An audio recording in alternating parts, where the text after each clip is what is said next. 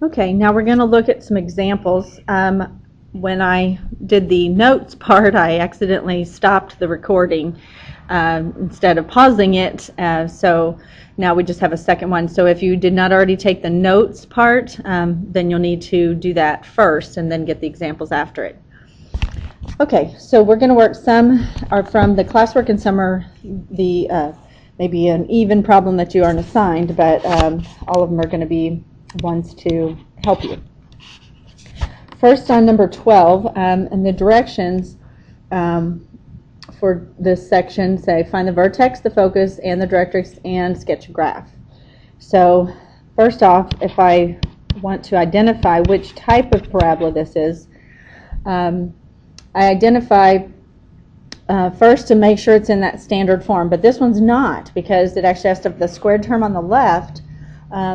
So if I was to move the 2x squared over, then it would be positive, and I move the y on the other side, then it would be negative.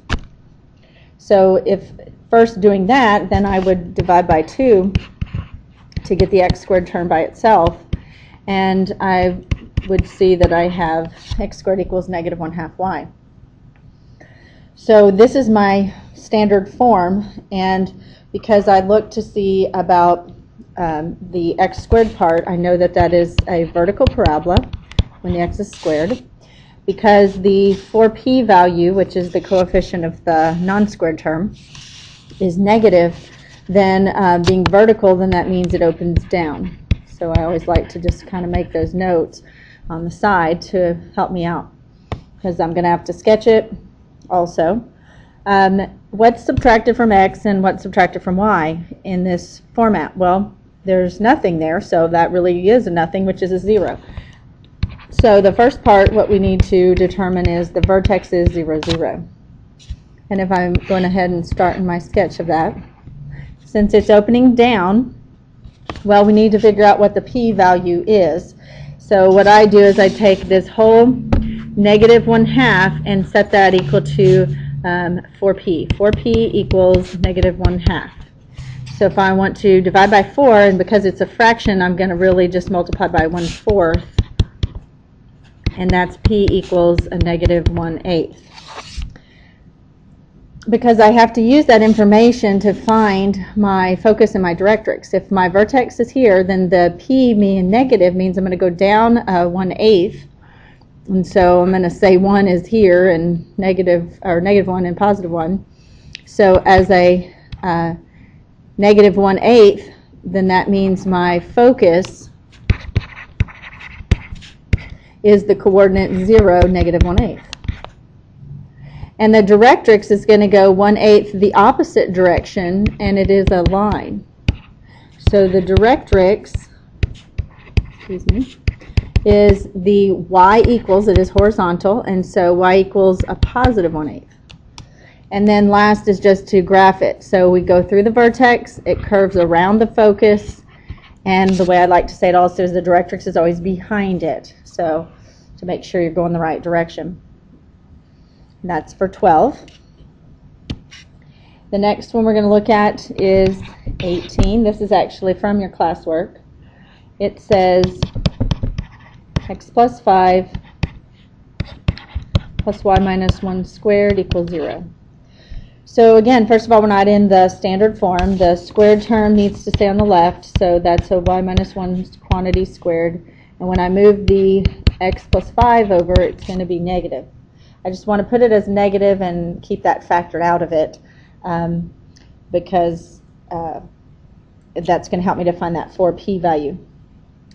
Now, because the y is squared, let's put a few notes. That means it's horizontal. Excuse me. And that means because the negative, the 4p is a coefficient of the x term, that's negative. That means that for horizontal, it's going to open left.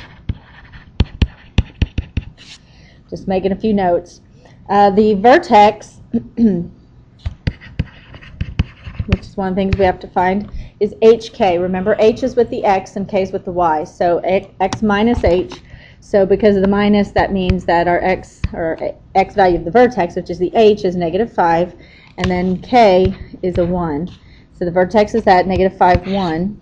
And I'll go ahead and start the graph.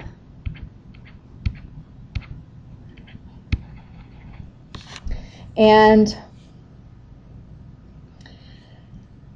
then I'm going to need to figure out what P is. So over here I'm going to write just this coefficient part right here, then that is negative 1. So I'm going to write 4P equals negative 1. Excuse me. And I'm going to divide by 4 to solve for P. So P being negative 1/4. Remember, this tells us our distance and our direction from the vertex to the focus. So from this vertex, I'm going to go a negative, which goes left, 1/4, which is real close to that value. I mean, it's real close to it. And then I go the opposite way, the 1/4, to get the directrix. But to get the actual values, if I know my vertex, if I'm going left from the vertex, it's changing my x value. So really, to get my focus point, because it's not a nice integer number, you could use it as a, excuse me, a negative 5.25, if you can do it that way. Or technically, we have a negative 5, and we're going to subtract 1/4 from it to go to the left. So if I need a common denominator, that's a negative 20/4, and then minus 1/4, so that's a negative 21/4, comma 1 is the coordinate for the focus. Like I said, you could do negative, negative 5.25 is also acceptable. The directrix will be going to the right from negative 5, so that means I'm doing negative 5 and then plus a 1/4, which again, doing a common denominator would need to be a 4th, and that's a negative 20/4 plus 1/4, which makes the negative 19/4. Or that would be a negative 4.75 if you go that way. And this one is x equals for the directrix. It is an equation of a line. So, or x equals negative 4.75, because we're going to the right from there, 0.25. And to finish the graph, it goes through the vertex and it's opening left, curves around the focus, and the directrix is behind it. The next one I want to look at with you is 23. It says y squared plus 6y plus 8x plus 25 equals 0.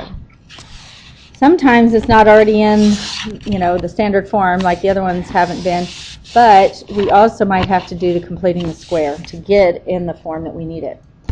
The squared term I see as y, and I do have another term that's just a y to the first power. So since the squared term needs to stay on the left, we're actually going to have to do completing the square for the y term. And if you remember, that's the, in general, I call it the plus blank, form that you're going to do. But I need to move the other stuff over, and I'm going to leave a little space after the 6y. And so when I move the other stuff over, then those are opposite sign. So the plus blank is, I'm going to go ahead and add that in now. I have to add the same thing on both sides. Because to complete the square, you take, and we can only complete the square if our quadratic has a coefficient of 1, which it does. So I take the b value, which is 6, divide by 2, and then square it. So 6 divided by 2 is 3, 3 squared is 9. And that means I am adding 9 on both sides so that it keeps it equal. And I choose that value because that made a perfect square trinomial, and it will factor as a binomial squared, y plus 3 quantity squared. And on the left side, on the right, we have to combine like terms.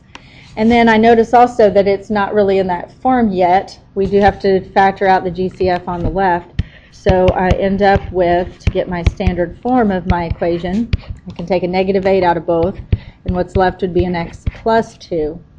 And the negative 8 is going to be what our 4p will represent so that we can solve for p. So the vertex is h comma k. H is with the x, so that's a negative 2. K is with the y. It's always the opposite sign because of the minus in the equation. So if I graph a negative 2, negative 3 as my vertex, I mentioned again, so I'm going to take this what's in front of that, I'm going to set that equal to 4p. So 4p equals -8, divide by 4, I get p to be -2. So back, I didn't put my other little notes, but because y was squared, that's horizontal. And because the p is negative, that means it's going to open left. So from the vertex, I need to go 2 to the left to get my focus.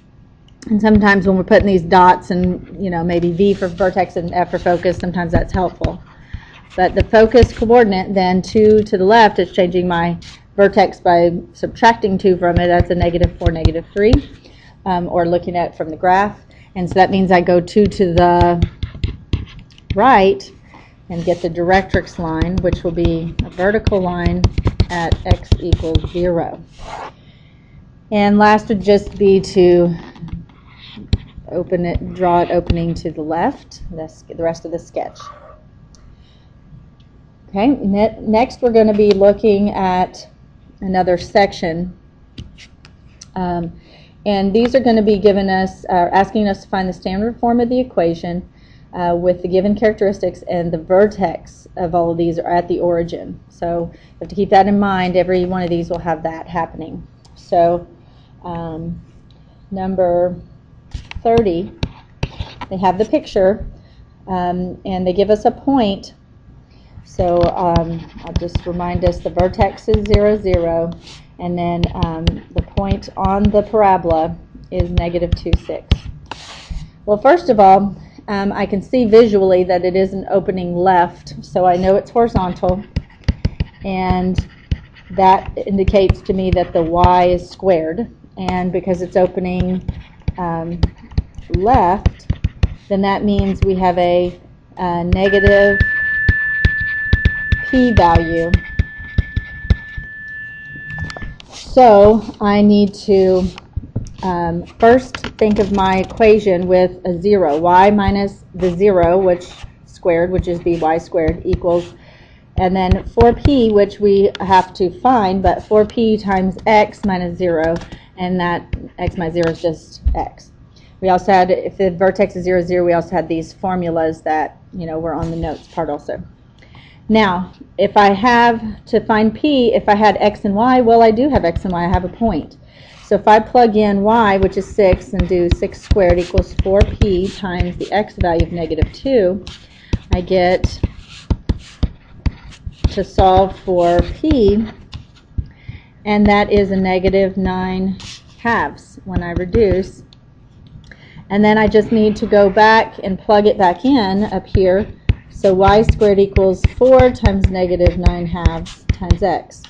And then 4 over 1, the 4 reduces with the 2, and that is a -18 over 1 times x, and that's y squared equals that. That's the equation that will give us that, from that given information. The next one, 34, they tell us the focus. And again, remember that they give us the vertex at 0, 0. That was from the directions. So if I think of this at 0, 0 and 0, -2 as my focus, well, that means since it curves around the focus that's opening down, I know it's vertical. I know it opens down. So that means x is squared. So my general formula I know, because of 0, x minus 0 squared equals 4p times the quantity y minus 0. So we just get this originally, and because the p value, we don't have to plug in the x and y for a point this time, because I can see that from the vertex to the focus, that means p equals -2. So if p is -2, then we're just going to plug that back in to solve for the equation of this parabola. 38 tells us the directrix is x equals -3. Once again, we still know the vertex is 0, 0 from the directions of this section. So if I make a quick sketch and I go to x equals -3, and I know my vertex is here, Well, then the directrix is the p-value behind the focus, and the p-value the opposite way gives us from the vertex to the focus is the p-value the opposite way. So p, that means that it curves around the focus and the directrix lines behind it. This means it's horizontal, and it does open to the right. So that means we have a positive p-value, and I can count, and I see that p equals 3. So since it's horizontal, that means that y is squared. So y squared equals 4p times x. And if I know what p is, I'm going to just plug that in to get the equation of this parabola.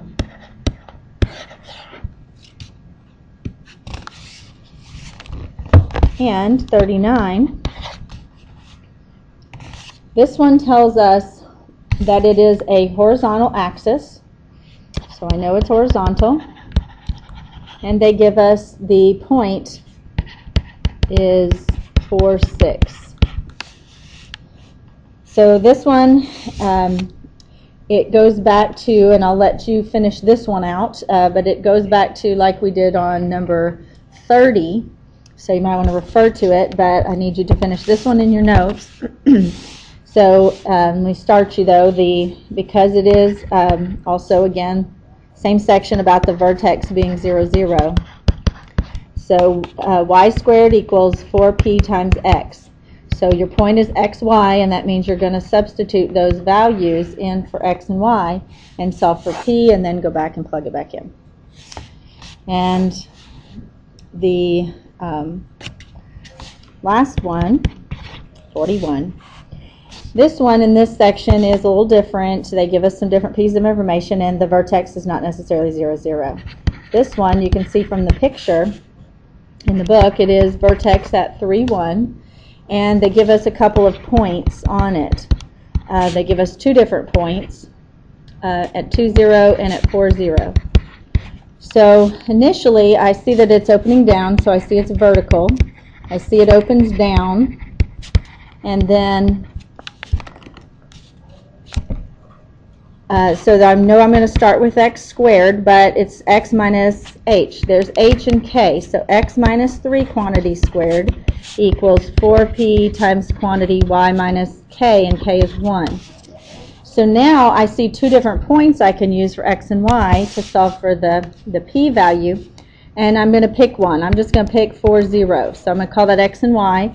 So in place of x, I'm going to plug a 4, and in place of y, I'm plugging a 0. Then I just bring down the rest of the problem. I